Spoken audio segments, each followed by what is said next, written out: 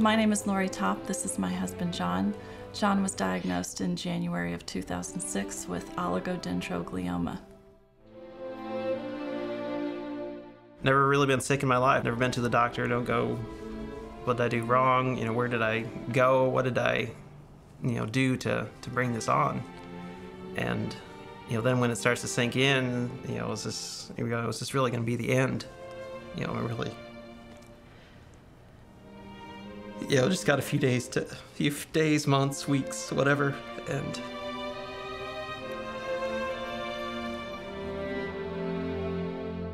we first heard the news that it was a brain tumor, and I thought that life as we knew it was forever altered. I still got to be a dad. I still got to be a husband. I still want to be a dad. I still want to be a husband.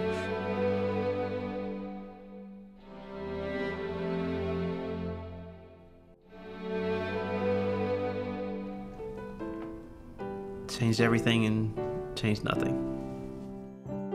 Nothing from December 30th forward has ever been the same as it was before.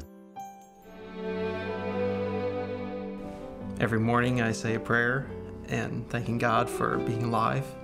So, didn't do that before. Something guided me to Swedish and guided our family to Dr. Foltz, and I really feel that's one of the reasons that John is sitting here with us today.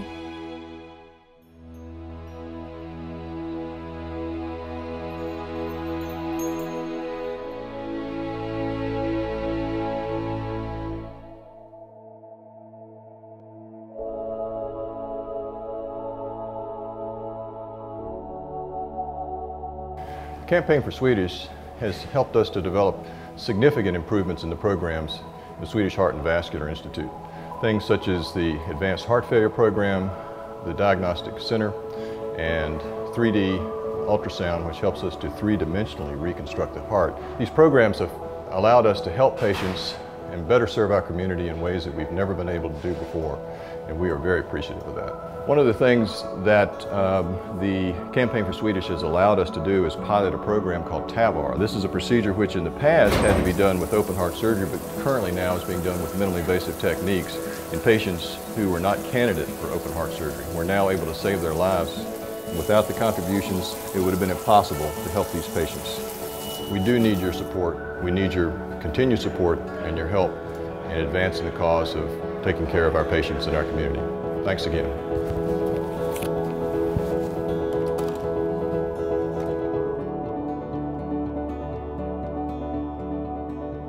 I'm not a person who's afraid of new things. If something's wrong with me, I want it fixed. I had a heart murmur, and I got weaker and weaker, and just was feeling terrible. The really good news for people who cannot survive open heart surgery is that this gives them a tremendous opportunity or alternative to go forward and have their valve repaired. We're talking about inoperable patients who otherwise would not have a choice of life. Very happy to find out that they could do it, in fact. Before, I couldn't hardly walk. I mean, I was down most of the time. And now I feel great. I'll take whatever time I can get, to be with my family and watch my great-grandchildren grow up.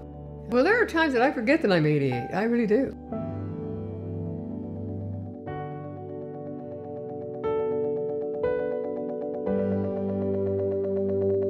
A majority of the time that a patient is in the hospital, they spend with nursing staff. The physicians come and go, and the nurses are there hour after hour after hour after hour. It takes vigilance every hour of every day that they're here, where we keep people safe.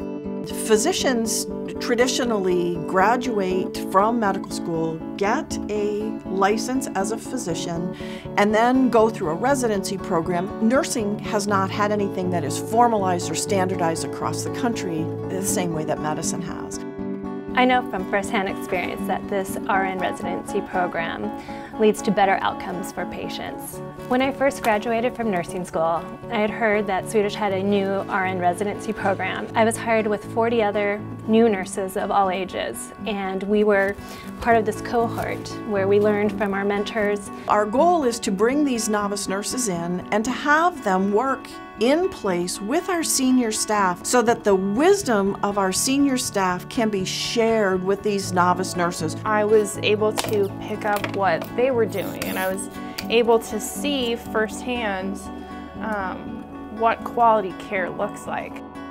We really need the support of our donor community to help us move forward to provide the high-level quality nurses that our organization and this community needs. Gifts from the community will allow this program to expand to all campuses of Swedish, and it will allow every new RN that's coming on board to get the same training that I received.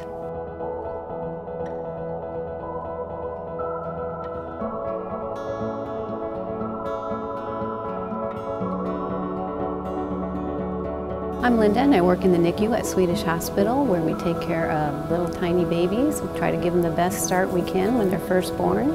We have doctors and nurse practitioners 24 hours a day.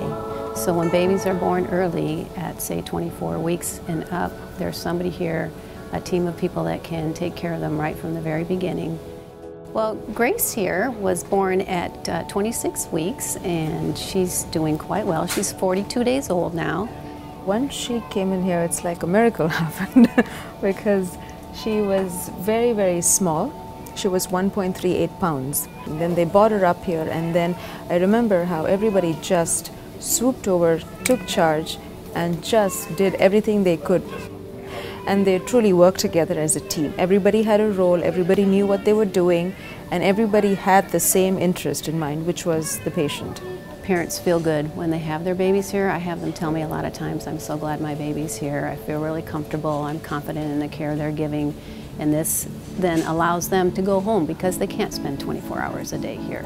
And if they can go home feeling comfortable and feeling like their baby is in good hands, then I think we're doing a good job. It made me feel very confident, very right about my decision to be at Swedish, because I could have gone anywhere else, and you know, it was just like, thank God I was at Swedish. There was no doubt in my mind.